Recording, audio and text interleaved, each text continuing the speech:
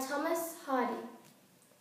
If but some vengeful God would call to me from up the sky and laugh, "Thou suffering thing, know that thy sorrow is my ecstasy, that thy love's loss is my hate's profiting," then would I bear it, clench myself, and die, steeled by the sense of air unmerited. Half eased in that powerfuller than I had willed and meted me the tears I shed. But not so. How arrives it in joy lies slain, and why unblooms the best hope ever sown?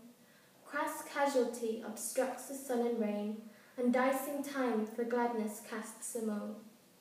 These purblinding doomsters had a readily strown blisses about my pilgrimage's pain,